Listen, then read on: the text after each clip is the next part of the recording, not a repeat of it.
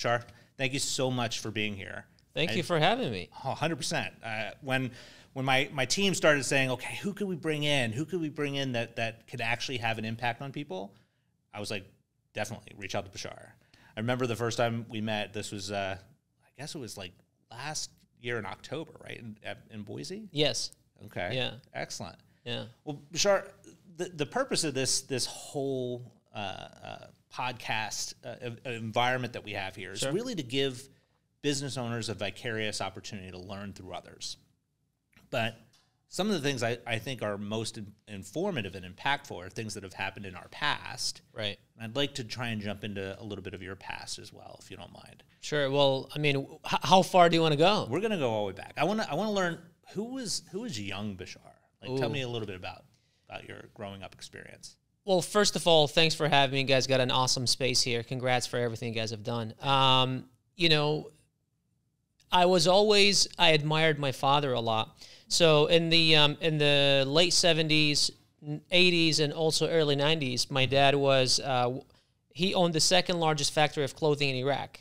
That's where I'm originally from. Okay. And he made his way into kind of the ranks through, he was an accountant, just by like learning how to do accounting and not actually going to school. Okay. And all of his brothers were actually accountants by degree. They went to school, but he was the only one that didn't do it, and he actually had the largest job out of all of them.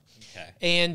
And so after he had been doing that for a few years, he was approached by one of his friends and said, "Hey, you know, there's this company, this clothing factory that there's 31 partners. They don't know what they're doing. Would you come in and just clean up the books?" 6 months after, he had bought everyone out, including his friend that brought him in, and took the company to about 600% in growth in about 6 months. Wow. Right? And then from there, he just kind of took off. And like mid-'80s, he had a net worth of about $40–50 million. Goodness. But then in 91, the Gulf War of Iraq and Kuwait happened, and the economy just went sideways. And the Iraqi dinar used to be $1 for $3 US. Yeah. It turned to $1 US equaling 1,200 dinars. Oh my goodness. So my dad goes from a multimillionaire to zero overnight. And so as I grew up, to me, in my eyes, he was always a mover, a shaker. He was always someone that was like looked up to in the community. His brothers and sisters looked up to him. Everyone that we knew looked up to him. And I always wanted to become like my dad. Okay. You know, that was the person. Whenever I think about my dad, even now thinking about it, I get goosebumps. I see this just, you know, perfect haired man, you know, cool mustache, just sitting right there in a fancy chair, full suit, you know. Obviously, I don't dress like him. I didn't take that, you know. I didn't get that. But like when he says something, people do, you know. Okay. Like, I don't want to say it in a bad way, where like he bosses people around, but more of like respect. Right. He had respect, definitely. Okay. And especially in the Middle East, you know, people in power really were in power. Yeah. You know. And so I always had that picture in my mind. I always wanted to become like him. And it was, for me, it was an entrepreneur traveling, because it was always traveling, doing business, you know, and that's what I really wanted to do. Okay. And you know, as I was growing up, I obviously was too young to really do anything. But then in 2003, when the war on Iraq happened, the U.S. Army coming in, that's when everything became very turbulent in my life and my family's life. You know, looking at us from outside, you would see that we were very wealthy, because my dad had all these properties. We had a very nice home, but then we were very cash poor, right? Because he didn't have a cash flowing business, right? And so I grew up pretty much never really having anything. Like, I always looked at my friends and how they always got the nice presents and the toys and all that stuff, and I never had any of this. I would only get new clothes on Christmas, and I would only have like a tiny budget that I can go and buy clothes with, and I would always see my friends where like on their birthdays they got new stuff. Randomly their dads got new stuff, and you look at them and you look at us, and it's like they're living in a one-bedroom apartment, we're living in this like, you know, two-story huge home. So to me, it was always like, there's a problem here. What is going on? But I always wanted to grow up to become like my dad. Okay. When you look at your schooling then during this time frame, because obviously with the 92 invasion, I think it was 92. It was right? 91 and then 92. 2003. Okay. Yeah. So how did that transition impact your schooling? Like how did everything that was unfolding impact your studies? So I was born in 90. So the 91 didn't have a big impact on me at all. But the 2003 did, because I was 13 years old. Okay. I was, middle school going into high school. And so we had to leave Iraq for a little while. We went to Jordan. Okay. And then I lived there for about 6 months, and I tried to go to school there. Absolutely different school system. But then especially after we migrated into America in 2006, that was a completely different situation, because now we went from, I was born and raised in a country where I knew everyone, friends, everything. Now I go into another country where it's a new culture. It's a new language that I don't speak. Although we kind of started learning English in schools, but I didn't really know anything.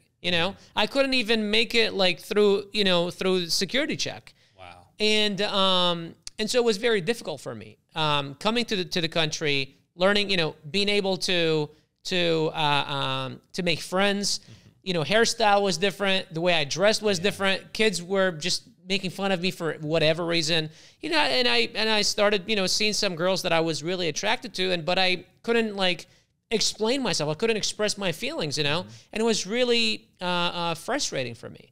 But yeah, I mean, my middle school years, my high school years were definitely very tough in the beginning, because I was trying to fit in still, Finding your space. Like, did you get to a point where you found your footing in the school system here? So 06, we migrated into America. We went to Detroit first. Okay. And I still remember the first morning waking up and hearing and you're still halfway asleep, halfway awake. And I hear in the background English.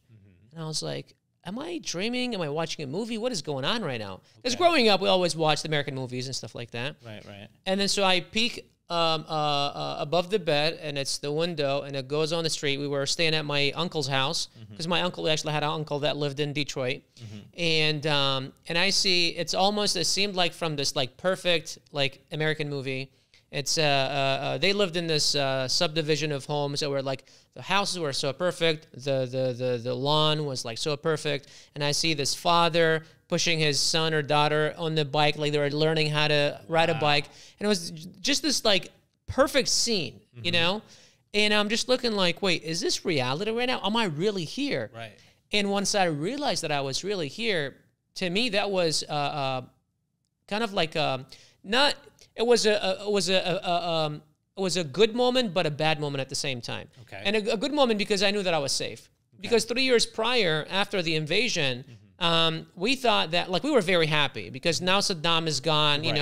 We're going to be good. My dad owned all these properties that he couldn't sell, and now it's all right. Now we're going to start liquidating, or American companies are going to come in. He had a couple buildings that were downtown Baghdad, and so we were going to do great. And for the following 3 years, it just went 50,000 times worse. Because instead of having one Saddam, now there's 50,000 Saddams, and there's militias, and there's this, and there's that. And then, and so there was killing on the streets, bombs, car bombings everywhere, and all that stuff. And so it just became very unsafe. There would literally there was a U.S. military base, maybe half a mile away from us. And what they would do, some militias, they would come at the end of our street. They would come in a pickup truck, put rocket launchers in the back of their pickup truck, launch a few rockets and then take off. And sometimes those wouldn't go right, and they would land into people's homes. And so you're sitting down and you hear the sound. It's holy shit, is it about to land in my living room? Right. And so it's well, what do I do? And that was everyday life. Wow. And so after doing that for 3 years, we realized that, there is no future here. And my dad realized that we need to get the hell out of here. Yeah. So he sent me and my brother. My mom was already in America for a couple of years now. Okay. So he sent us out. And then I started going to school, to high school, Detroit, first year. Start making friends just a little bit, and then this is 2006, 2007? This is 2006, 2007. 2007 comes around, July, my mom says we're going to move to California. Why? Well, because we have some relatives there. It's also warm because my mom is, a little older. It's Detroit. Joint pain. Yeah, I mean, And then we went from 120-degree weather to Detroit, you know what I mean? And so and now I'm like, dude, I finally started learning English. I finally started making friends. Now you got to remove me again from this environment. Like, that sucks. Yeah. And I remember just being very frustrated and getting very angry at my mom. Like, why are you guys doing this to me? You know, I need to kind of find my groove and like fit in already, you know? And so now there was a whole nother cycle of like trying to learn how to fit in. And I go to California. By the time I got adapted to Detroit and East Coast, you know, like how you dress and how you talk and stuff like that. West Coast, absolutely different. Totally different. Yeah. Completely different. Now people are looking at me like, what is wrong? Why are you dressing like that? You know? So now I have to fit in. And then there's also, now I have cousins that drive BMWs as a 10th grader and 11th grader. And I am coming in like a nobody. And so that was another struggle. Because I wanted to hang out with the cool kids, but then when you hang out with the cool kids, you got to spend out like the cool kids. You got to roll to high school like the cool kids roll, because that's what girls want. And for me, it was like, all right, I can't afford to do this. I started working at McDonald's, and that was like, I was like ashamed of working at McDonald's. Like, I wasn't going around telling people that I work at McDonald's because my cousins, you know, worked at Daddy's liquor store or whatever. Right, you know what I mean? And they're getting paid a couple $1,000s a month as a 16, 17-year-old. Yeah. When you look at getting towards the end of your high school years, when you went off to university? Right away? Yes and no. Okay, no, I tell went. Me about that. Yeah, so my mom wanted me to become a doctor because my sister was a lawyer. She wanted to have a doctor and a lawyer, you know, so she can show off to her sisters and her friends, you know. But, and then she also knew that my dad was going to save the day because he was, at the time, he was 70-something, you know, she was 60-something. And so she knows that, like, even if he sells his properties and brings some money here, it's like, what is he going to start another business? He doesn't speak the language. He doesn't know the culture. He doesn't know anything. And so she realized that, you know, for her, the only tool that you've got is a degree. It's the children. Right. Yeah. And it's the degree, you know. And so how do you do it? Become a doctor. And so she sold me on the idea that I need to become a doctor. And I, for the longest time, I thought I was becoming a doctor. I even bought a coat with my, you know, Dr. Katou on it. Okay. You know, and I went all out, you know. And I started, I went to community, I finished high school a semester early so I can start college. And I went to college, and I started taking prerequisites to go get my bachelor's degree, and then pre-med, and then go to medical school. Okay. But then I realized after about 6 to 8 months that I wasn't interested in it, and so I switched my major. And I probably over the following, like here, I switched my major at least half a dozen times, because I just couldn't find something that I'd be curious in. Okay. I'd go to the library, I would sit down, look at the books, and try to read, and a fly would pass like a mile away, and I would just like turn around. And for me, I thought I was unfocused. And this is another thing we can get into if you want. It's the whole labels that we put on ourselves. You know, procrastinator, unfocused, lazy. It's not that. You're just uninspired. Yes. That's all I was. I was uninspired. I just could not find inspiration in books and in college. And so I finally decided, around that time we had bought our first business in America, I decided that I was going to drop out.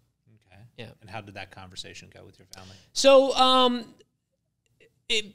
especially my mom found out about 6, 7 months after. Oh, after you had already after I dropped out. Okay. Because in 2011 we bought our first business in America. So my dad had now liquidated some properties, brought some money here, and we bought our first business, local pizzeria. Was my mom, my 60-some-year-old mom, 76-year-old dad, my brother and I, working, you know, 7 days a week, open, close, and it was doing very well. We were probably making like $7,000, $8,000, $9,000 a month in profits. It was great, you know. Yeah. Having been in America for 5 years, your own business, like you're living pretty good. Absolutely. And I was leaving every day for 3-4 hours to go to school. Okay. And then that became, well, I'm going to now go and hang out with girls or whatever, because now I dropped out of school, until I just decided to come to mom and say, hey, look, by the way, I've dropped out of school. And I mean, I could just see the disappointment in her. And it wasn't the disappointment, it was the fear. She almost saw me like 20 years from now, probably in a trailer park, absolutely just got nothing in my name. And that, like, this business isn't going to do it for you. Your dad probably won't be able to do it for you. And that was your only ticket out, and you've just wasted it. So you're pretty screwed. How did that conversation make you feel, though? Because you obviously made the decision that you were going to do it. Yeah. Because you didn't have the inspiration in the books. Yeah. So you made a decision, you carried it out, Yeah. then you eventually confessed it to the family. Like, Yeah. how did that conversation make you feel? You know, so at first I was fearful. Okay. And I was ashamed. And I saw the disappointment in my mom's eyes. And for a little while, I did feel disappointed in me that I had actually gotten there. But after I went away, I actually felt relief. Okay. Because I knew that I was cheating myself. And I knew that I wasn't being fair to myself. And I knew that I wasn't being fair to my mom. Because I knew that if I kept on going, I'm not going to become a doctor. Because I'm convinced in my mind that I'm not going to become a doctor. And so whatever I'm going to do, I'm just going to waste time. And then eventually I'm going to do something that's not going to satisfy anybody. Okay. So for me, it was just coming to the conclusion and to the decision that, hey, look, it's just not going to work. You just got to make the decision and do it, you know? And so that's what it came down to. So you're in your early 20s at this point. Yeah, I was about 21. That's a very mature decision to be able to make. Like to say, okay, I have an understanding that the outcome on this path is not the outcome I want. I'm going to abandon that path. I'm going to go down a different path. So one, that's a maturity level that a lot of early 20-year-olds don't have. Yeah. What do you think instilled that maturity in you to be able to make that decision? A few things. I think my background. Okay. So a couple of things. First, to help me make that decision, it wasn't like I had a bunch of friends that were going to school. All of my cousins who were my friends were all dropouts. Okay, they're all. So for me, it was a very easy decision. Like, okay, and then their dads were very rich, and they were going to go the same path and stuff like that. And I'm like, all right, you know, this is easy. Okay. But then the maturity one is growing up in a country where there is no true school system that gives two shits about you. Right. There's no opportunity. There is no like, yeah, I can plan for the next 20 years. And there are people that have gone this path and I can follow that path and then become someone. Seeing my dad going from this to this overnight was a very scary thing. Oh, goodness, because it's like, you know, I could be working, busting my ass for the next 20, 30 years and the same thing can happen to me. And so this is where it became, you know, very evident to me that I need to start making my own decisions. And then also, you know, I love my dad, but he wasn't the dad that's going to show up to your soccer practice. Right. Not that there was soccer in Iraq and that we went to that anyways, but he just wasn't that kind of dad. You know, he was busy with work and he was very like business oriented. And my mom was a stay-at-home mom. And so she worried about the kids and stuff like that, you know? And so almost every single, like we're four siblings, almost every single one of us have kind of like gone a completely different route. And like we have nothing similar in like career paths or futures or any of that. We're very different. Okay. And I feel like a lot of it has to do with a kind of a missing father figure in those early on years, and that he wasn't involved in the raising the kids and like, no, you're supposed to do this, don't do this, don't talk bad or back to your mom. Like if your mom says this, do that. You know, it was more like dad came home, you know, he's like the guy that's going to spoil everybody, and there is no discipline, there is none of that, you know, whenever he was available. Okay. Yeah. So now you're in a situation where you've made a decision. Yeah. You're working in the family pizzeria at this point. Right. What was the next step? How long did you stay in the pizzeria role? Yeah, so that's where the next chapter of my life comes. Okay. And that's the most impactful chapter of my life, 23 to 25. Okay. So my brother and I he's my older brother, so there are gaps. My oldest brother is 54 and I'm 32. Okay. You know, so my older brother is 9 years older than me. Okay. And we were the ones that were running the business. And so we had the idea of like, look, let's buy a bunch of, you know, pizzerias, similar business model. Okay. And then let's learn different systems and then franchise and then like create one unique look and then franchise it and blow it up. Okay. And I wanted to go 175 miles an hour. He wanted to go 2.5 miles per hour. Oh. And so we kept on butting heads. And because he was the older, the business was under his name. The money was like he was the business owner. Right. And I kept on getting treated like an employee. And I'm like, dude, that doesn't work. We need to be partners. No, we are partners, but, well, you don't listen to me, you know? And so it got to the point where I was like, I just don't see us, like, I don't see us building this. We don't see eye to eye. And so I told my dad, I'm like, look, I want out, you know? It's like, all right. Around the time, again, my dad had liquidated some properties. And he said, here is $200K transferred into my account, $255,000 to be exact. Okay. And he said, this is your college fund because your mom wants you to become a doctor. You can either take that money and go invest it in becoming a doctor, or do whatever else with it, which would be opening your own business. And one of the reasons why sometimes I think about why my dad was so willing to do that with me, it's because all of my other siblings, when they grew up, dad was very rich. And dad gave them everything they wanted. Brand new cars. When no one drove in Iraq, his kids had cars at like 18, 19. In the 80s in Iraq, that does not exist, right? But when I was born, when I was raised, dad was nobody. Right. And so I feel like deep down, he almost kind of felt bad, and he wanted to like make up for that, you know? So that was pretty much his last like $200K or something. And he sent it to me and he said, look, I trust you. This is you. And I said, Dad, I got you. I'm going to be the guy that's going to take care of the family. I'm going to retire you and Mom. I'm going to just take us to a whole nother level. And so I decided to start my own business. And because I had only worked in restaurants, I had worked at 2 different McDonald's. I had worked at a Greek restaurant for 3 years. And then our pizzeria. You know, that was I was there for about 1.5 years, 2 years. And so it just made sense for me to go in that. And then from 20 to 23, I was partying 7 days a week. Okay. And I was like, if I can find a place where I can party and like run and make money, it's like perfect. You know, I can have my friends and I can, you know, our girlfriends and all that, like perfect. Yeah, the classic downfall of don't do all that. Food service Don't do businesses. that. So I found this rundown restaurant in Lakeside, California. And the vision in my mind, until today, I think was incredible. Okay. The execution, not so much. Not so much. I had been following John Taffer from Bar Rescue. Bar Rescue. I remember for that. 6 months. I think that's still on, isn't it? I don't know. I stopped watching it. I remember the guy. Yeah. Okay. And I thought I was an expert. I would literally watch TV show, a reality TV show, and take notes on how to run a successful restaurant. Oh. And I did that for 6 months, and I said, I got this. Okay. Right? And this is kind of the downfall that I see a lot of people now with YouTube. You know, they'll watch a bunch of YouTubers. Oh, I know how to do this. 100%. And then they go launch a business, and it thinks, oh, he's a scammer. No, buddy, he's not. You just didn't do it right. Exactly. And so with me, it was John Taffer. Okay. So I can say, well, John Taffer is a scammer. No, he's running a freaking reality TV show. You know what I'm saying? He's very good at what he does. Yeah, he's very good. He's like, I don't know, he's like rescued like 500 bars or something like that. But at least on air. Right. We have no idea what happened afterwards. Absolutely. Yeah. And so I go and buy this place, and I'm, you know, this 23-year-old kid driving at the time. I still love that car, a CTS Cadillac Coupe.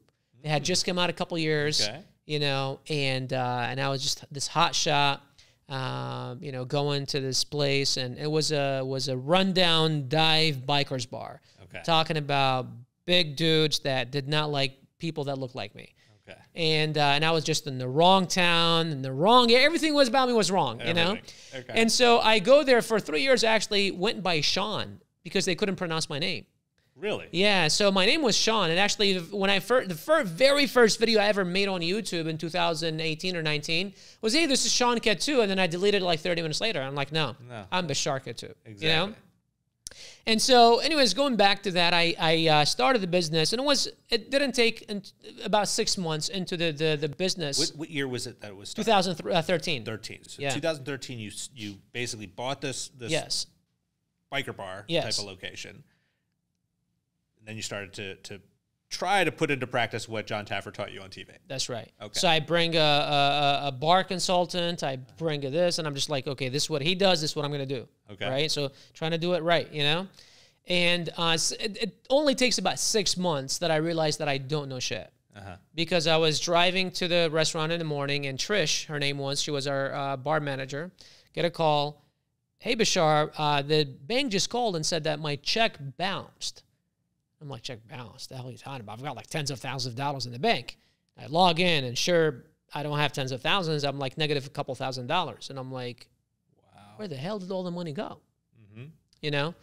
And then the next blow was about a few nights after. I was meeting with my contractor to design the place. Mm-hmm. And I was expecting $50,000 because that's what I had told him that I want to spend on the remodel. The budget. Not that I had the $50,000, but that's what you were willing that's what I to was try willing to figure out how to come up with it. And he came up with $275,000. Wow. And I remember that night I was sitting in my chair. It was 10 o'clock after everyone left, and I was on the phone with him. It's like, hey, buddy, you still there? And I'm like, uh-huh. You know, I couldn't even talk. Right. And I can't even swallow. I'm like, you know, you feel like the whole world is just falling, you know? Yes. And I'm just sitting there, and it's dark at night. There's no one in the restaurant. You can hear crickets outside, and I'm just like, holy shit. At the time, I had probably like a few $100s in the bank, and I had a restaurant that I've put in everything into it. I'm thinking, this is my dad's last money. I put it in here, and there's no way out. What the fuck do I go? Right. Like, well, I can't back out because no one's going to buy this place the way it looks. Right. I can't go forward because, you know, I have no money to go forward. Mm-hmm. I'm pretty much stuck here. Mm-hmm. And this is when I realized that I was in deep trouble. That sense of overwhelm. Yeah. Did it create inaction, or what did you do? Like from that point? So first of all, I was a 23-year-old kid that had no experience in life. Okay. I didn't know what the hell I was doing. Okay. All I knew was hard work.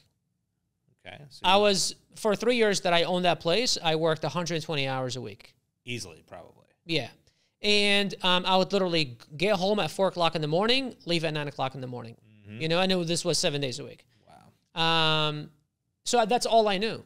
So the next step was thanks, but no thanks. Yeah.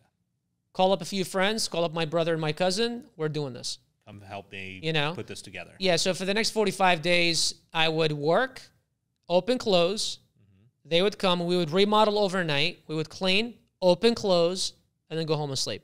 Wow. And I would do that at least twice a week. I'm talking about 46 to 48 hours before I sleep.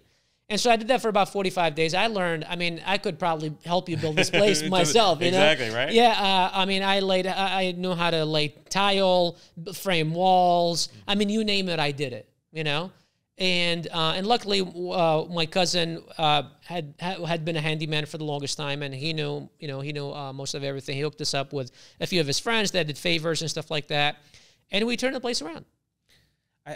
When I had discussions with entrepreneurs that have hit significant milestones of success, one of the key ingredients I see in them is they're just willing to do whatever it takes to get it done. Yeah. And that's what you did. You rolled up your sleeves. You did whatever it took to just at least get through that period of your life. Yeah. That was for about 3 years, right? Yeah, and just something for the listener, I had never nailed anything to the wall before. Right. And now I was remodeling a 3,700 square foot restaurant. Yes. Everything. End-to-end, kitchen, bathrooms, everything. I mean, everything got to go, I actually can appreciate exactly what you're talking about. Yeah. Because I know what that remodel, what 1,100 square feet feels like to remodel. Yeah. You went through that entire space on your own, literally on your own with family members to get it done. Yeah. How did you make yourself get through that? Like, how did you do that?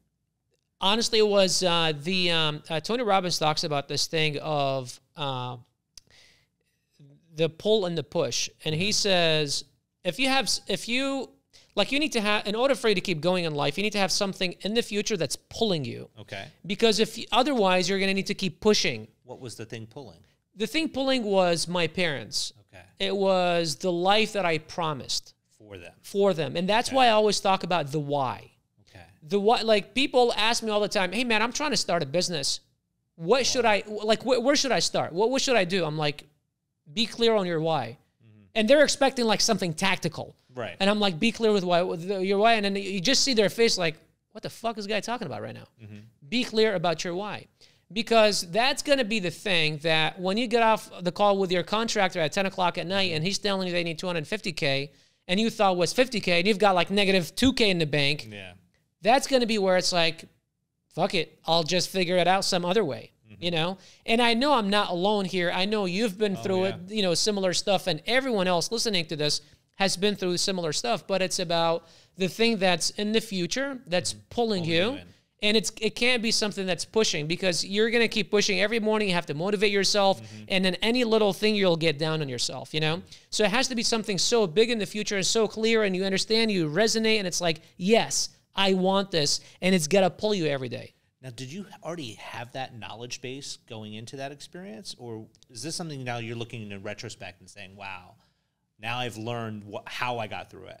Yeah, it was honestly just, it was just, I don't know. I don't know. It was watching movies, listening to people. I don't know. I guess it clicked. I guess it was natural. I don't know. I don't know what it was. It just made sense. And again, because the why was just so large, and it's not like I knew that my why needs to be, you know, it's not like I knew that. Now looking back, it's like, yeah, absolutely. If I start something, I need to be clear about my why. Right. But then, you know, it was because I had that. You know, I had that anchor.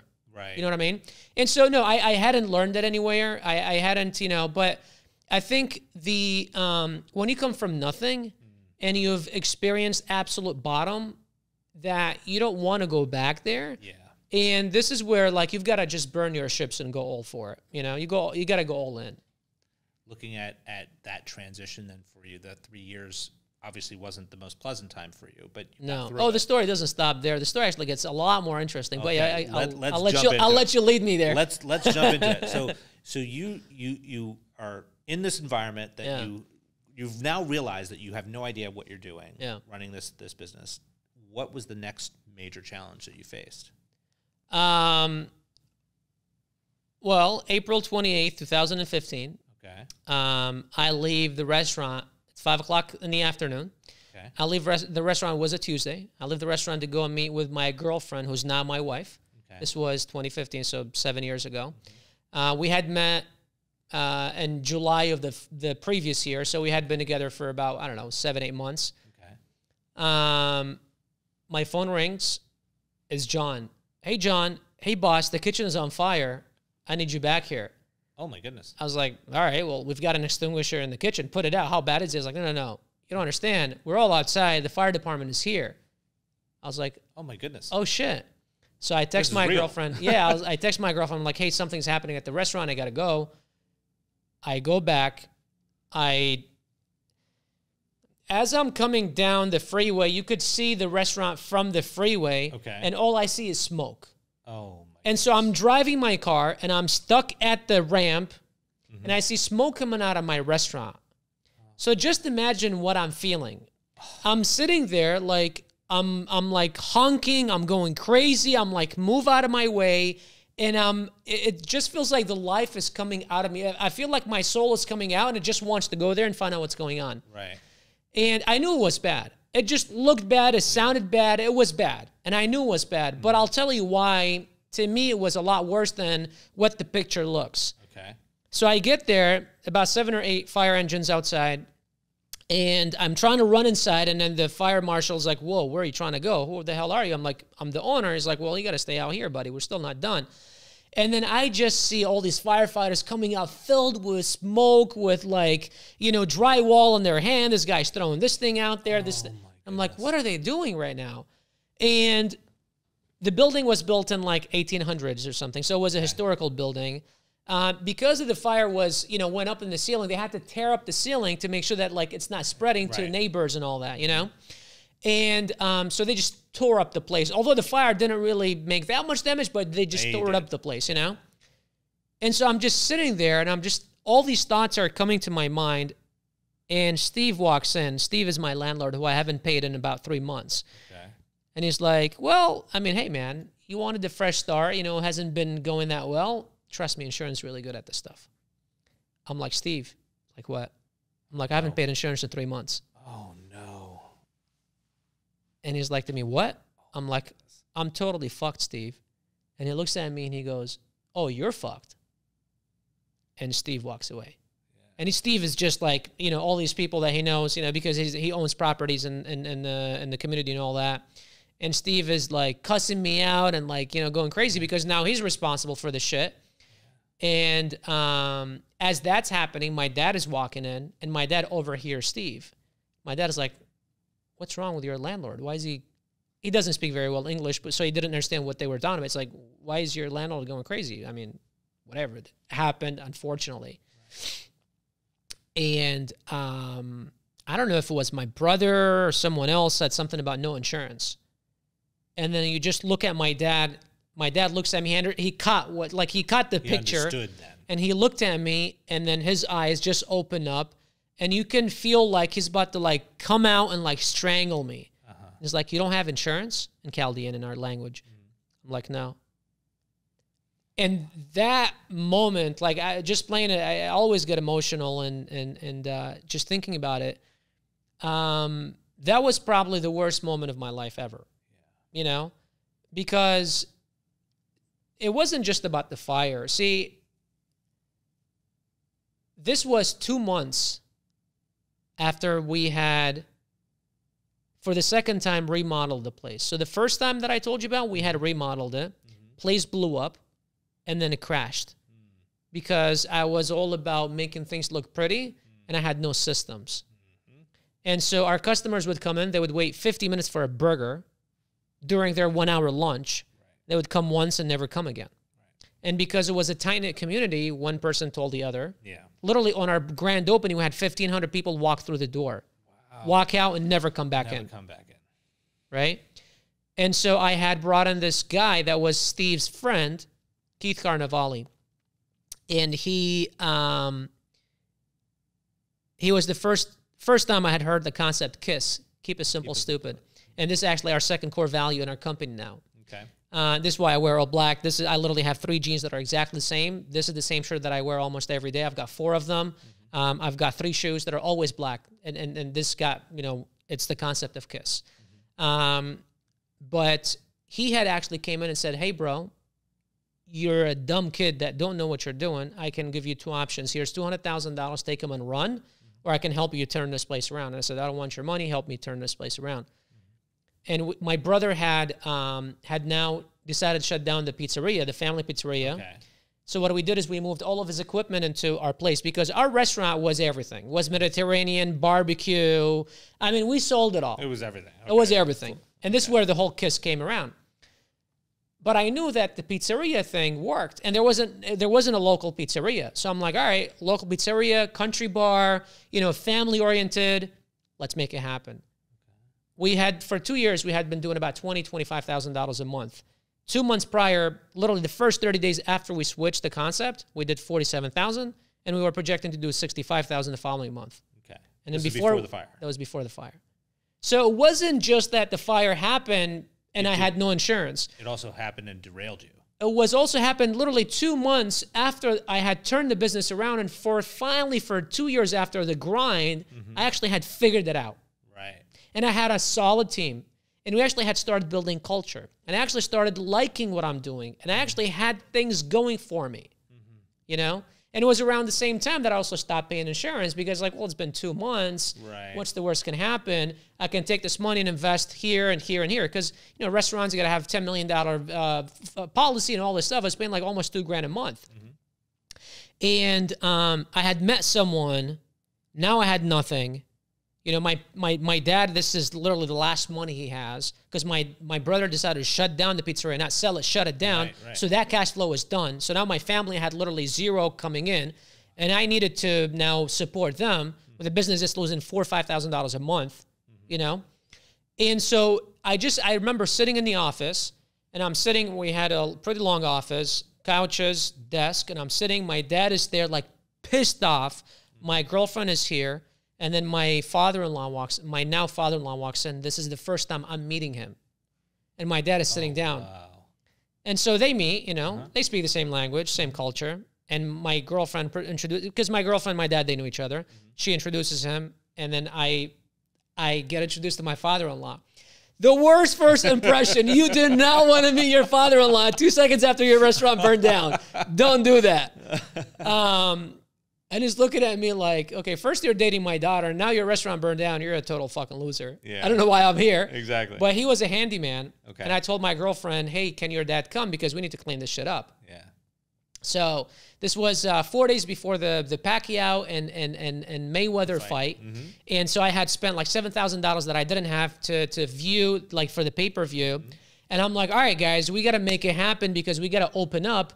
I've got 4 days. And the fire marshal's like, I don't know about you, but this place is going to be here like this for at least 6 months while we do what we do. And then the health inspector out of nowhere shows up and he takes the A out of the window and he puts this red thing. And so all these things are happening. I'm just sitting there and I can see my life falling right before my eyes. I'm just sitting there and I'm seeing all these things happening.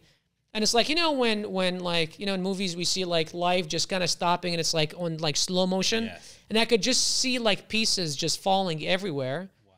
And I'm just sitting there and I'm powerless. I've got no money. I've got no resource. No one wants to lend me money. I've asked multiple banks to lend me money for the remodel. Everyone had said no. I've got zero credit because both the car the cool Cadillac, and I had bought my mom a Honda Pilot, both got repoed like a few months prior to that because I hadn't been paying. Oh, wow. And so this was like, literally, it was the worst day of my life. And this was April 28th, 2015. But you survived it. I did. What happened next? Because you can't leave us hanging. I mean, that, like, you're sitting there. Coming on the next episode. Yeah, right. You're sitting there. Well, at the moment, you don't know he's your father-in-law to be, but soon to be father-in-law. Yeah. That first impression, obviously, was not the best of first impressions for sure. But you got to work, right? You rolled your sleeves back up and jumped in? You'd think so. Okay. For the next 2 months, I go into depression. Okay. And I start drinking heavily, and I get a DUI. And I end up in jail. Okay. And this is where the mustache came in, actually, because I started growing a beard. I don't know if I have pictures online, but I had, for a while, I had this big old beard. I just didn't feel like, life was meh, you know? I was like, you know, all these dreams that I had, this was fantasy world. This was like, you know, dreams, and this is reality. This is what life is like. I need to leave that and live here because this is probably what I'm going to do for the rest of my life. Bitter. Just, yeah. I mean, victim mentality. Like, just, I gave up. I had pretty much given up. Okay. And I went like that for 2 months. And it was just like, I didn't want to wake up. I had kind of stayed away from my friends for a while because I was so busy with the restaurant.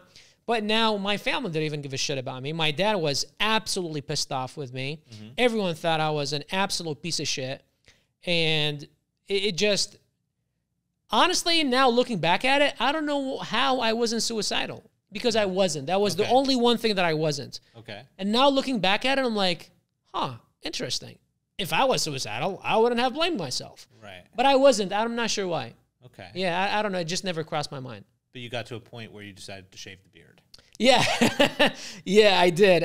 But I think it was a day where every time we hung out with my girlfriend and I had a pint of Hennessy. Okay. And I just picked up a cup from 7-Eleven and I filled it up with ice and I would just, because now I couldn't drive anymore and my license was suspended, so she would pick me up.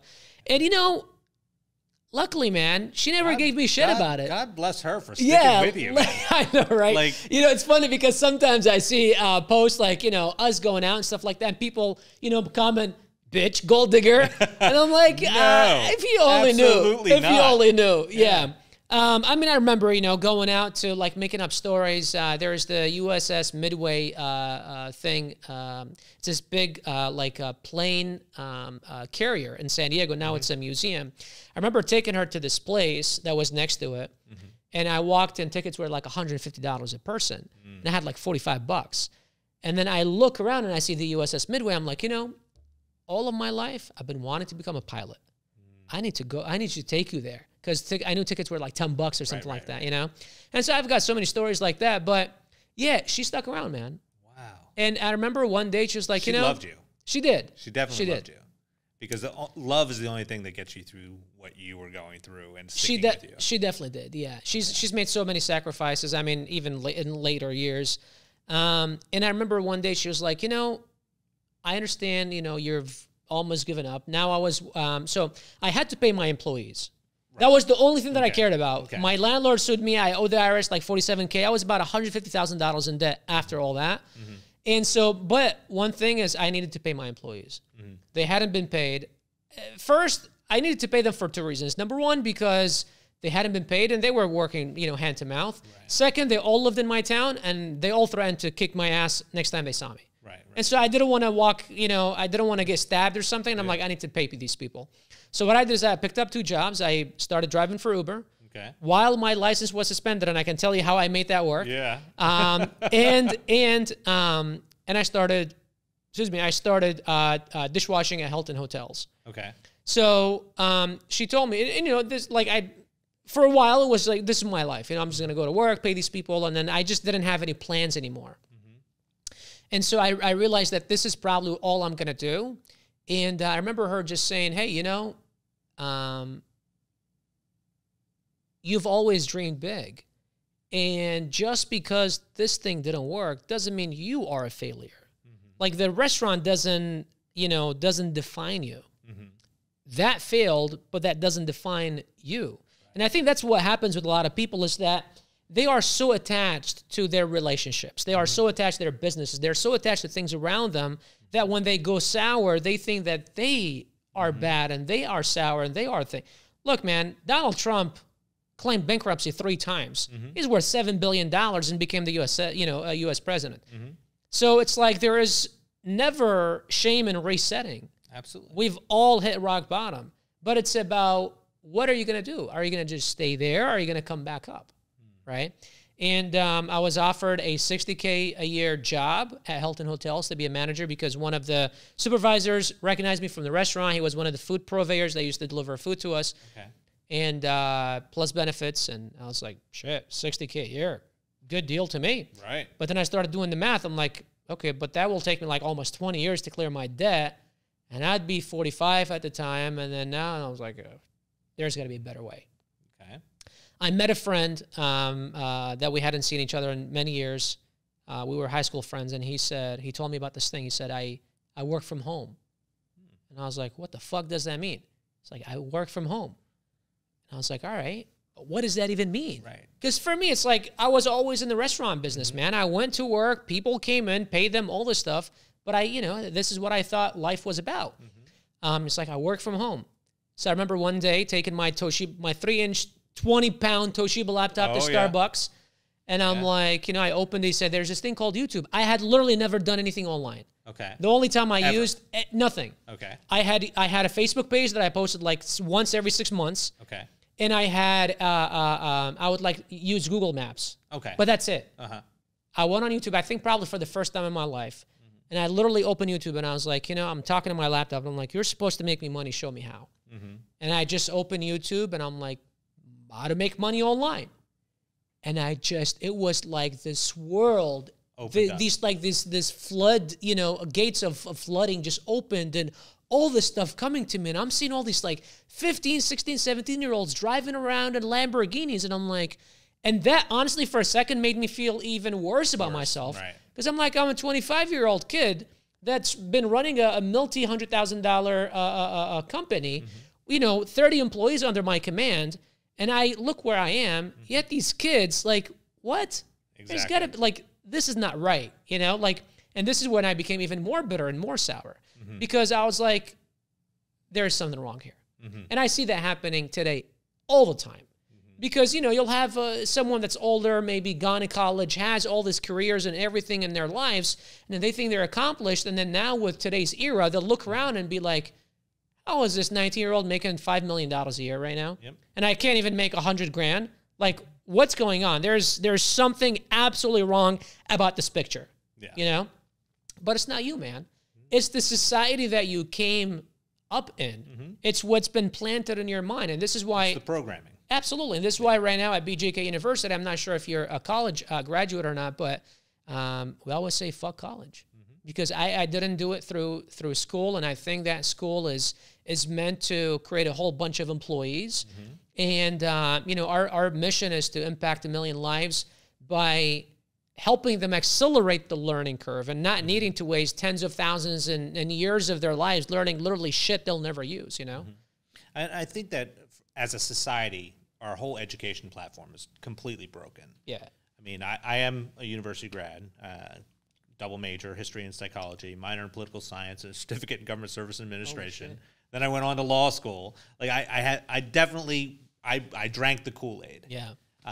But I sit on the board of trustees for a university right now, and I'm constantly in there saying, hey, listen, you guys need to fix it, because what's going on in society today, what has been taught for the past 5 to 8 decades is not what is needed today. Yep. And I've given presentations, and I use the phrase, don't waste your time going to university. And what I mean by that, it's a multifaceted discussion. It's like wasting time is the issue. Yeah. Like if you're going to go to university, don't waste that time. Right. Use it productively, because university can be a great place to network. It can be a great place to just learn social skills. It's an expensive way to learn them. I know, right? But it could be. Yeah. So you have to be financially literate before you make the decision to go to university. You don't select a degree that has no possibility of you being able to earn enough to pay back any debt that you may accumulate getting that degree. Yeah. So I 100,000% agree with what you're saying. Yeah. When you look at your experience, then your girlfriend at the time is still with you. She's putting up with everything that's happening, and she's saying, okay, you used to dream big. You found out about YouTube. You opened up your laptop. Yeah. You're seeing all this stuff, but you're now getting a little bit bitter, but something changed, something transitioned. Yeah. What was the transition? Yeah, so I just went at it, and I was like, I'm going to figure something out, because I saw what this could do. And I saw, I almost also became bitter towards retail. Okay. And I was like, I want nothing to do with people anymore. Okay. I just want to sit in my house, open my computer and do something. And it seems like I could do that. Okay. I'm fine with that. Because the other thing is the environment that my restaurant created was just not very good. I hated working there. My employees hated working there. My customers hated coming there. It was a very toxic environment because the business wasn't making money. The bartenders weren't making money. And I was always pissed off. And also, I love my dad, but what I got from him was a big ego. Yeah. Like 10 times bigger than this room. And also this mentality of you and your employees there's a fine line between you and your employees. The minute they cross over, you can never tell them what to do. So you can't have beers with your employees. You can't go out and call them buddies. And he would literally sit and watch. And if I have a conversation for too long with someone, he'll tell me to stop talking and let him go back to work. And what that did is, deep down, I had a battle always. Yeah. I'm like, dude, I'm a 23-year-old kid, and a lot of these guys are my age. It's like, I want to buddy up with them. They're cool. I know they're cool people. I want to hang out with them. But then it was my dad in the background, and because I was that way, it wasn't coming natural to them, and they resented me. The day my restaurant burnt down, I got a text message from Corey. I had just fired him about 2 months prior because he had a big ego. I had a big ego, and we had a tiny kitchen, and it just couldn't fit both of our egos, And great guy. He's like, I bet that pizza is pretty well done now. Ha, ha, ha, asshole. The day my restaurant burns down, right? And so I was like, they didn't like me when I had the restaurant. As I was going down, they were kicking me. Kicking you on the way down. Something is going on. Yeah. It's not them, it's me. Yeah. And so this is where that shifted for me. Okay. So I realized that, okay, it's not that the world is fucked up. I'm fucked up. I need to change something, And that's when I realized, all right, I need to do something about this. So I was like, all right, let me open my mind a little bit. Let me stay open-minded and kind of allow this thing to actually happen, Okay. And so I started trying. And so I got into, anything and everything, crypto, affiliate marketing. Anything you see online today, right? Penny stock trading, this thing, that thing. Amazon just stuck to me, man. Okay. Something about it, I like the concept. So I started with this thing called arbitrage. Okay. Where you go to stores, you buy a product, and then you resell it on Amazon. And so it was, I think it was December, around Christmas of 2015. Okay. My girlfriend would take her mom's SUV, and we would drive around to Home Goods all around San Diego. And I would, there was this toy. It came in 2 colors. It came in pink and purple. And the pink one sold 3 times more than the purple, and I was making $15, $16 profit a unit. Wow. I remember the first day I woke up, and I opened my Amazon app, and it literally says I had made 1 sale overnight. And the fact that I had made $42.99 in my sleep blew my your mind. mind. Yeah. Because until then, I had to shop the food, store it, clean it, cook it, serve it, clean after the customer to make $10 on a sandwich and a beer. Yeah. And here I was making 15, 20 bucks in profit, pure profit While into you my slept. bank while my sleep. And although it was only 20 bucks, Still. but I was like, holy shit. See, Yeah. now I'm talking about it, I'm like getting goosebumps. And I was like, you know what? This is scalable. I could do it in my sleep. What if I sold 5 units in my sleep? Yeah. What if I sold 10 units in my sleep? And so what I would do is I would go around San Diego. I would tell my now sister-in-law in Vegas, go to the stores, buy all the, But then I realized, okay, this is not scalable. Yeah. I'm driving around all day. There's only a limited amount of units. I try to go to Alibaba and like manufacture the product, but they're like, dude, you can't. This is a trademark product. You can't go against it. Like you'll get sued. And this is when I discovered the other concept, which is what we do and teach now, which is called private label. Okay. And that's pretty much, I go to the manufacturer that produces this water bottle. I tell them that I need 1,000 of them or 500 or whatever. I slap my own logo. I create some type of a differentiation and I sell it on Amazon under my own personal listing, right? And you work on growing that. Okay. And that's when I saw, okay, this is scalable. And I was like, all right, let me try that. But that needs a little investment. Yeah. The arbitrage doesn't, this does. Well, arbitrage needs the investment of time. So you're investing your time, right? And, and I had that all day. Sweat equity. Yeah, you had plenty of that. Definitely. But on this side, private labeling, you have to come up with cash. You need to come up with cash. And so I realized that, okay, I need money. I've got nothing. Okay. So I was able to convince a couple of friends to lend me money. And the first $5,000 I borrowed from my now mother-in-law. Okay. So I had been dating her daughter about 8 months. Middle Eastern, you don't just date my daughter. Yeah. I didn't just date her daughter, but I borrowed $5,000 from her. Exactly. Right? So, again, pulling. Yes. Because it was so massive in the future, I was willing to do anything. Anything it took. I didn't, I see a lot of people say, I'm broke, I'm going to school, I've got $2,000, I've got $500. Like, broke is a mindset. Dude, figure out your why first. Exactly. Because if you had a strong why, we wouldn't be having this conversation. I'm like, if I was able to do it with $150K in debt, you could do it with $2,000 in your bank. Oh, yeah. You're $152,000 better than me. You know what I mean? Exactly. So, bought it, launched my first 3 products. I had about $7,000 now borrowed. I launched 3 products and all of them flopped. Okay. And so I was like, all right, something is wrong here. I see it working. Why did it not work for me? And that's when I realized that I need to really put because I saw this similarity. Okay. I saw that YouTube is John Taffer.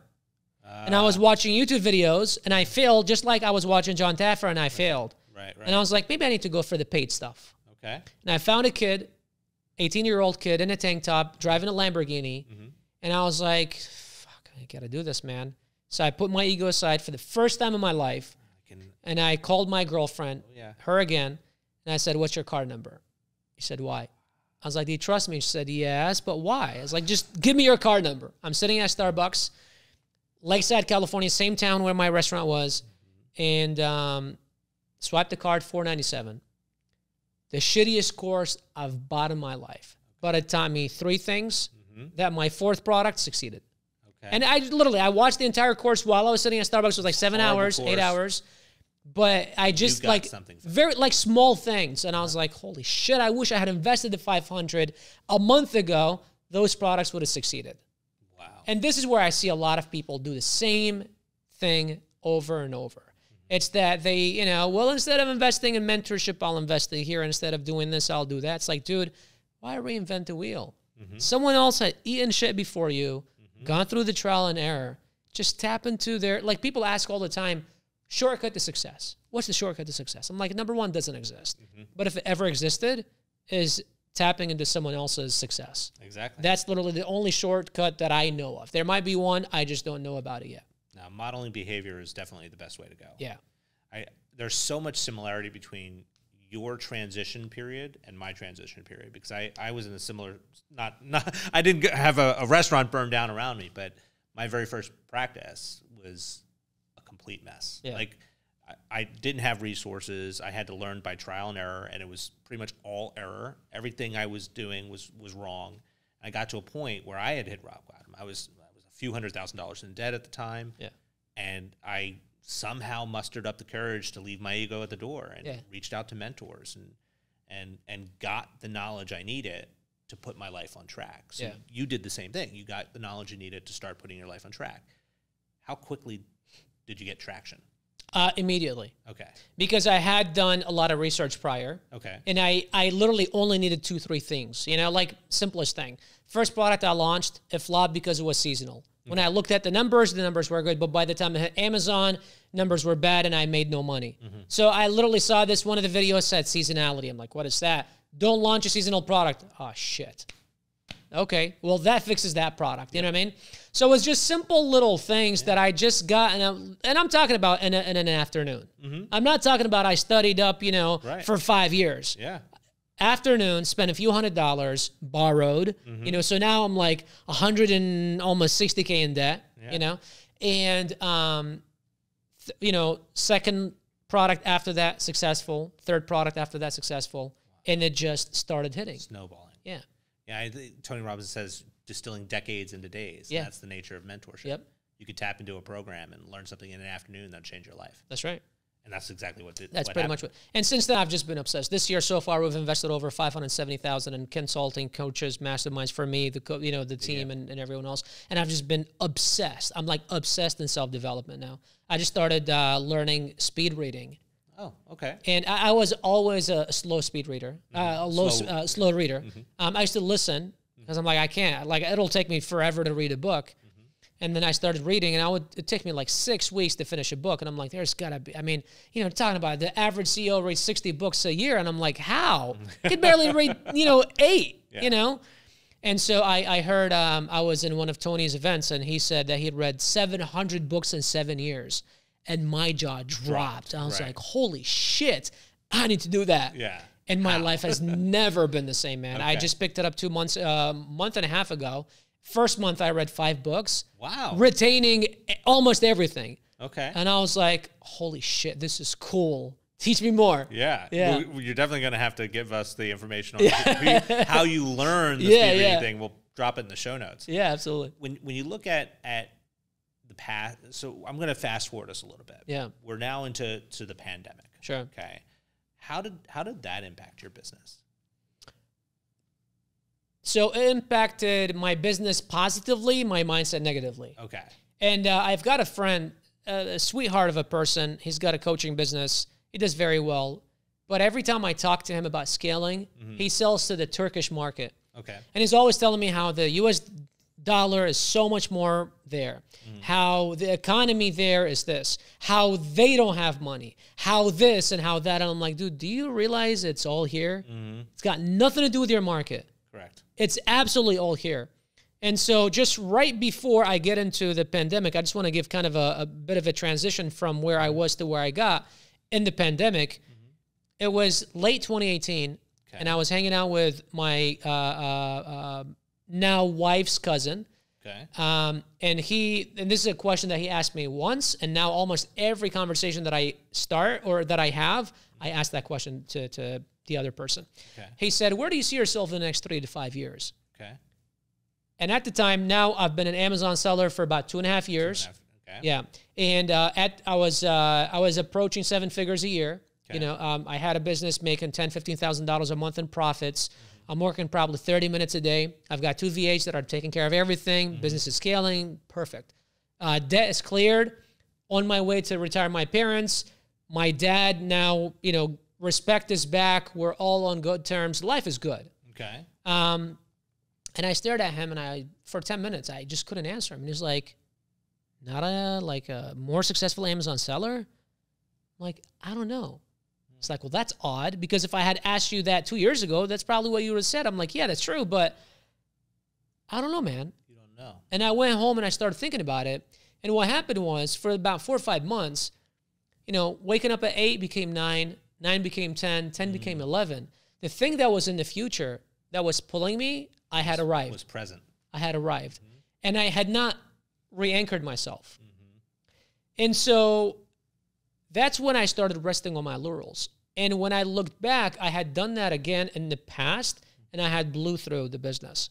And so I realized that I needed something that's going to be pulling me again.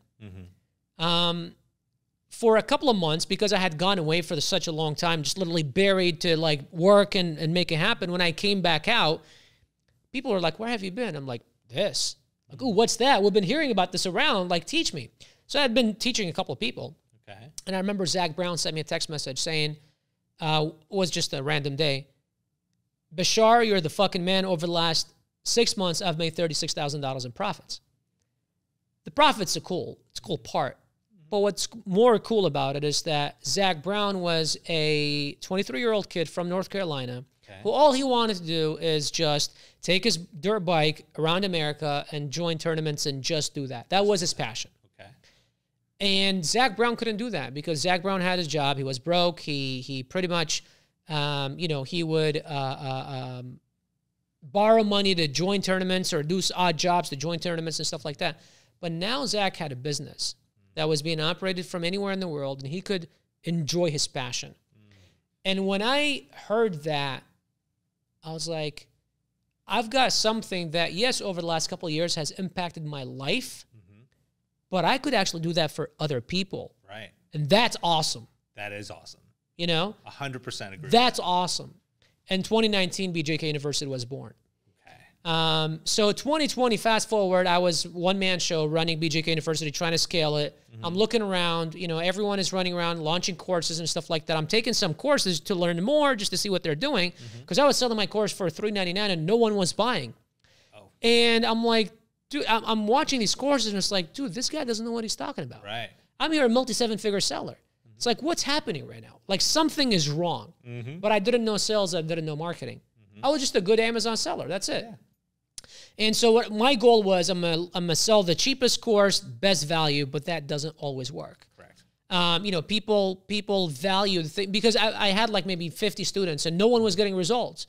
And I'm like jumping on one-on-one calls with them. I'm doing all this stuff. I'm like, dude, like, I just need to come to your house and do the work for you. Like, I don't understand what else you want me to do. Right.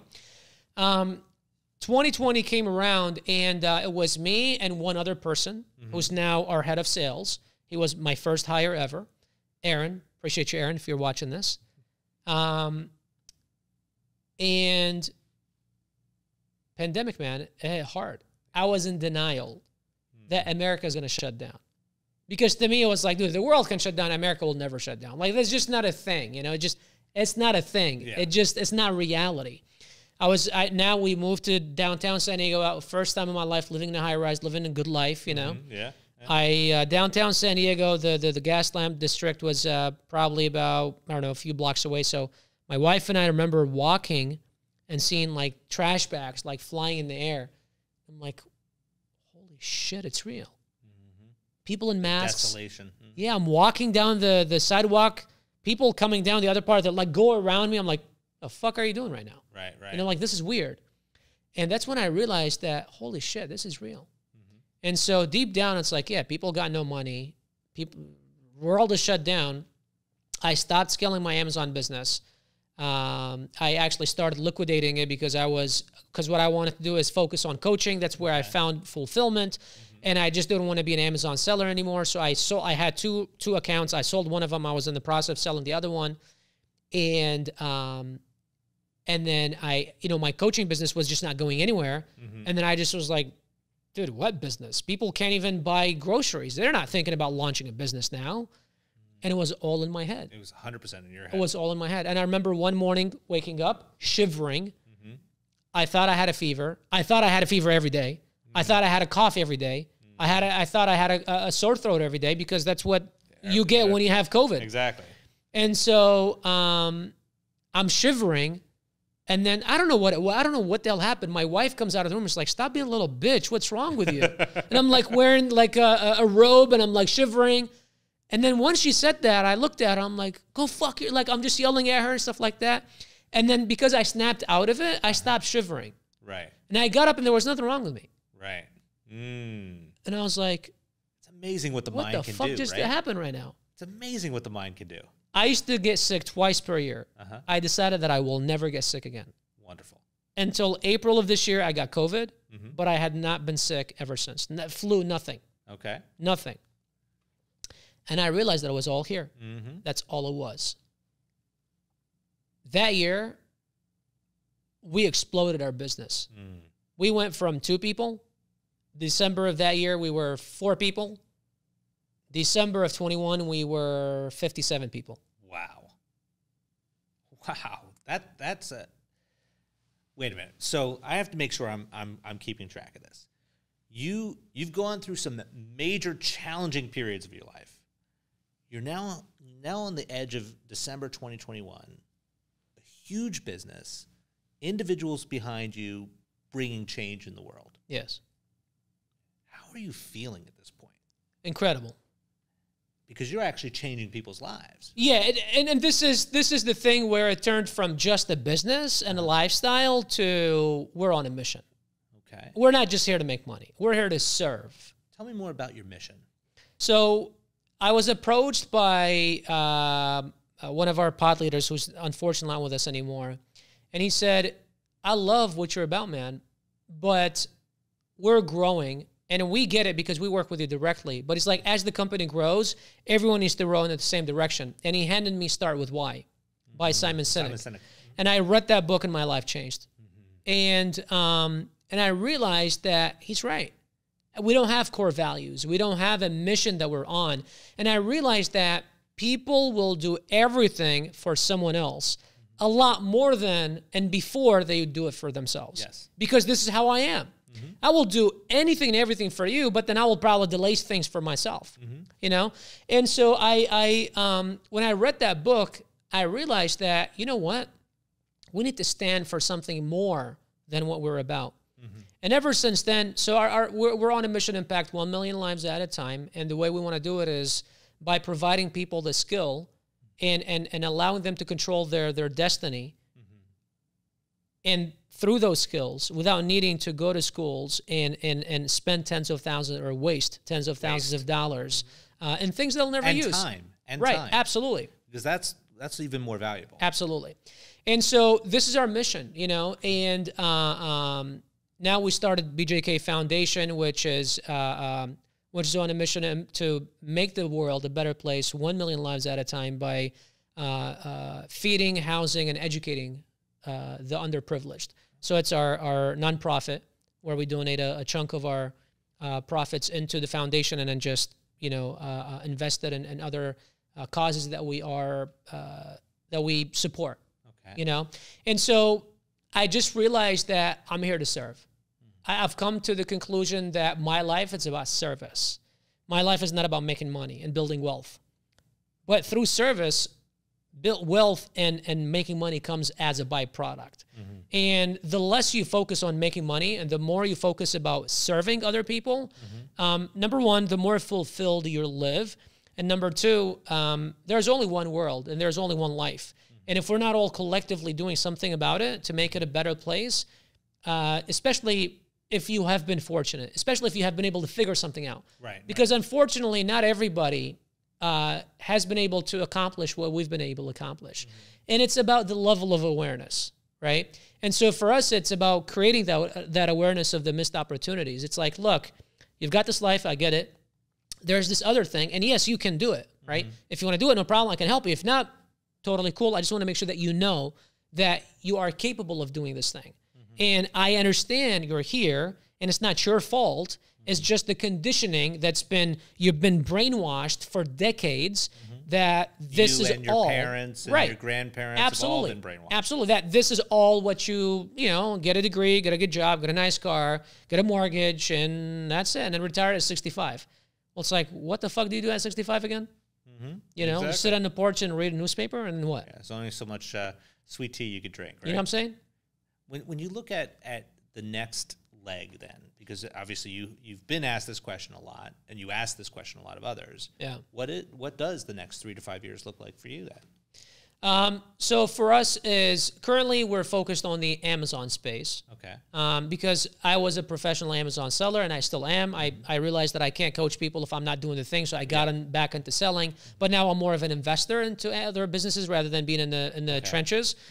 And so business-wise is scaling into other horizontals. Okay. First, we want to scale vertically with an Amazon. So it's, because right now we only have one core offer. We want to do a mastermind. We want to launch software and stuff like that. But then it's really going horizontally into other parts of providing people other skills. Just like a university. And that's why we called it a university. Okay. You don't just go to learn one thing. Mm-hmm. There are different things. Some people might not want to do e-commerce. Some people might not want to do this. So we've got plans to get into sales. We've got a 43-person sales team. Mm-hmm. So getting into sales, getting into investing, real estate investing, things like that. And the way we would do it is, obviously sales and marketing, we have that skill so we can teach it. Mm-hmm. But other skills like real estate investing or stock trading or crypto or whatever, we would find a micro-influencer, someone in the space. We would bring them under the umbrella of BJK University and then pretty much allow them to provide the transformation, But all under the one mission of impacting people's lives and tailoring to the consumer, not the business. Right. This is our avatar, and that's the person that I most connect with. Mm-hmm. I know that they're the hardest to work with. Yes. And my students, I love you all, but you're the hardest to work with. In fact, a year and a half ago, we were looking at what can we do to get our students better results, faster results. And it was improving this, improving that. But then I realized, hang on a second, we're only focusing on skill. Like Tony Robbins talks about, is like the only thing holding you from your potential is your own self. And your own self depends on two things. Number one, your skill level. Number two, your mindset. And it's 80% mindset, 20% skill level. And we were just focused on the 20%. So we brought on a mindset trainer that 3 times a year does an 8-week class. She's actually about to come back and do another 8-week class for the rest of the year that works with our students on their mindset. Their mindset with money, their mindset, their relationships, all that. So what we want to do is kind of the front end of BJK University will be focused on money. Because I feel like people talk about passion all the time, but I feel like unless you're an artist, you picked up a soccer ball at 2 years old and you're just good at it. Right. For me, at least this is what it was for me. I found my passion after I had figured out my finances. And if you're broke, like when I was $150K in debt, I wasn't thinking about my passion. I was thinking about, I need to pay off my debt. I need to get married. I need to gain my dad's respect back. I need to do all these things. And to do all these things, I need money in the bank. So I want to solve people's money problem first. Yeah, the most important freedom to fight for is financial freedom. Absolutely. It leads to all of the freedoms. Absolutely. But I think what happens is it's easy. Once we get that figured out, it's easier to keep going in that than looking at other parts of your life. And for me, success is you need to be a fully grounded person. And for me today, my 5 pillars of success are spirituality. I believe in God. It could be whatever for anyone else, a higher power, whatever it is, doesn't matter. But spirituality, relationships, gratitude and contribution, health, and then wealth. Wealth always seems to have last seat. I don't know why every time I say this. I changed the first 4, but the wealth always comes last. I don't know why. But once you have those, you are a well-rounded human. Because you don't want to have $1 million in the bank and a terrible relationship with your wife or with your kids. Or $10 million in the bank and literally no friends. Because actually, this happened to me 3 months ago. I was walking down Publix. I felt dizzy. I fell and had a seizure for the first time in my life. Oh, my goodness. And I woke up in the hospital. An MRI a week and a half later, they said that they found a scratch in my brain. Okay. And to me, I was like, yep, I always knew that I was going to die young. This is it. I'm 6 months. And I felt this loneliness that I didn't have friends that I can just text and be like, hey, bro, this is what happened. Holy shit, I'll be right there. Right. I didn't have that. Oh, wow. And that's when I realized that the last 12 years of my life, I've just been focused on my financial success, and I've ignored everything else. Yeah, I mean, money, it definitely is not the most important thing in the world, but it truly does impact everything that is. Yes. So it gives you the ability to have the freedom to enjoy building friendships and having good health care and being able to do all those other things. But you found that you're going to transition your life over the course of the next 3 to 5 to incorporate more for you and building relationships for you? Oh, absolutely. The first thing I did is I integrated because everyone that I had in my life as friends I used to call them entrepreneurial friends. I'm like, fuck that. We're going to start having a monthly thing at my house. You're going to come to my house. I need to dig into you, who you are, bring your wife. Let's get to know each other. I love that. And our relationships have just gone to a completely different level. Different level yeah. when you do that. I've been scheduling fun activities with my wife. Literally, I block, Thursdays, I take that and I call it a health and wellness day. And I do acupuncture, oxygen therapy. I go see, like when people say, well, we need doctors, I'm like, I don't know. The traditional, medical system has failed me. Now I see holistic doctors. So I see two doctors. One is, She's graduated. She has a degree in Oriental medicine, like Chinese medicine. She does acupuncture, does all this energy stuff that 3 months ago I looked at her and said, lady, you look crazy. Right.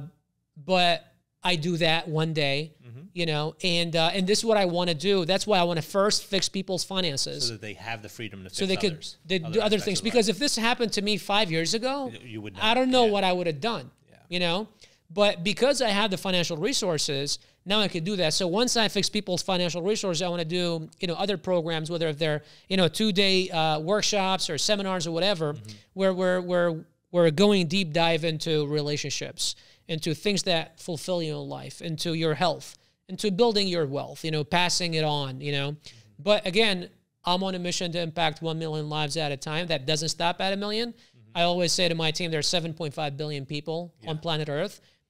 I will try everything I can until I draw my last breath to touch every single one of them in a way or another.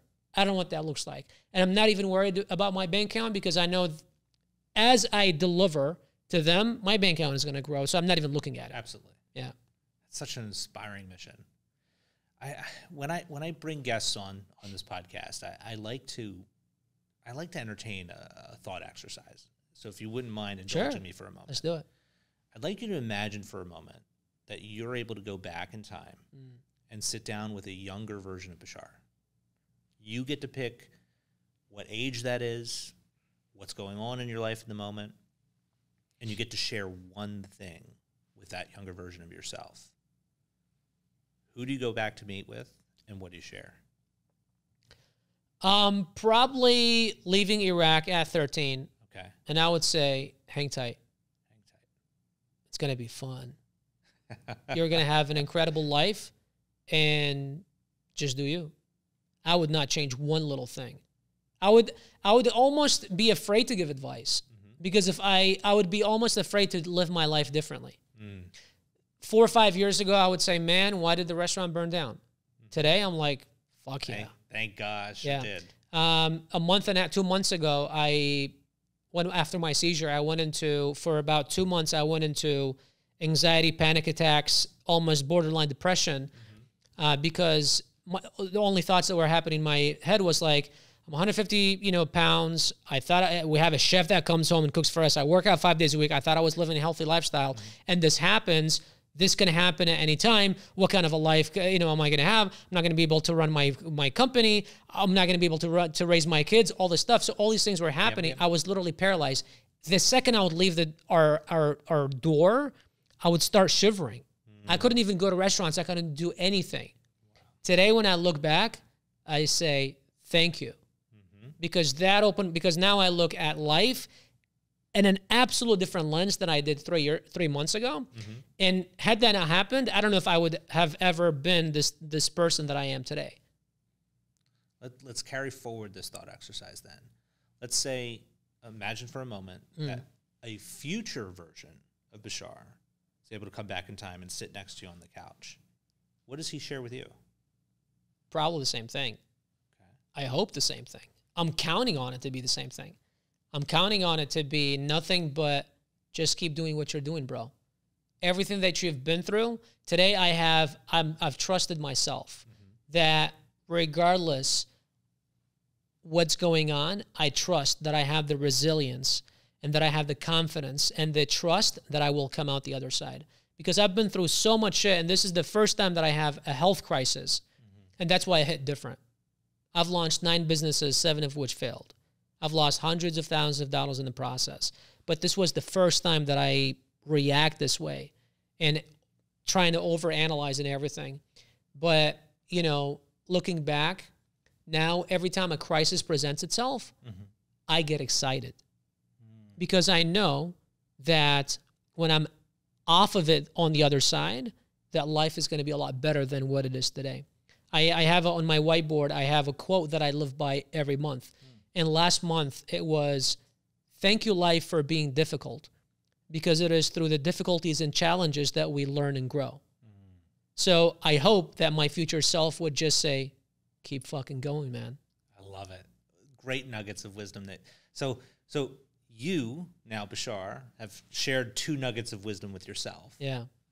Can you share a nugget of wisdom with our audience? Like one thing, if you were to leave them with something that, whether it's inspiring or motivating or just transformational, what would you share with them if you can only share one thing?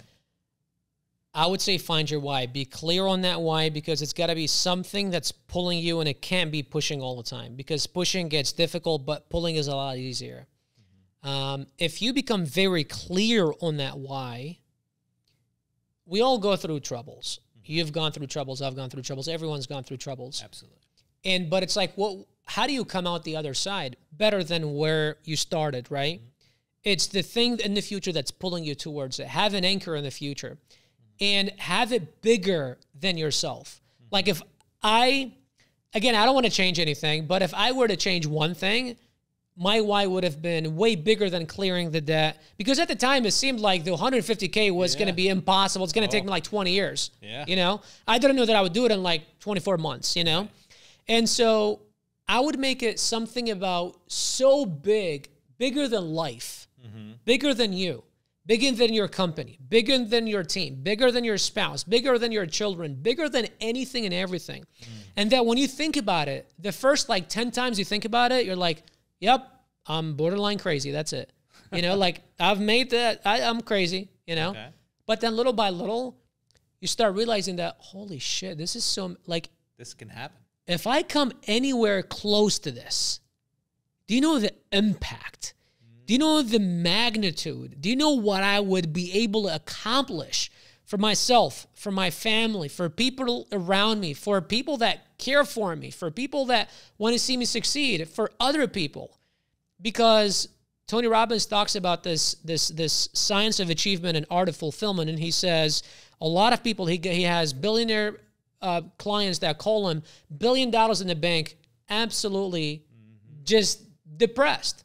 It's like, how could you be depressed with $1 billion in the bank? It's like, because they've been able to accomplish the science of achievement, but had not accomplished the art of fulfillment. And once you are fulfilled, once you find something that drives you that's so big, and it's got to be just massive, man, just massive. You know, people talk shit about Bill Gates. He's cashing out, I think, $1 billion, he said, of his Microsoft stock every single year to invest in his foundation so he could do all these things that he's doing. Elon Musk, he knows that he's probably not going to accomplish his goals in his lifetime, but he's still going at it every day like he's going to get there tomorrow. Why? Because it's so massive. It's so huge. It's bigger than life. If he can accomplish it, he will change civilizations for thousands of years.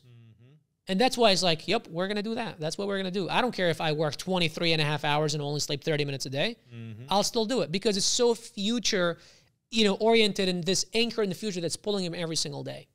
I think for entrepreneurs too, the larger that mission is, that drive, that pull, it inspires your entire team to get behind it as well. Absolutely, 100%.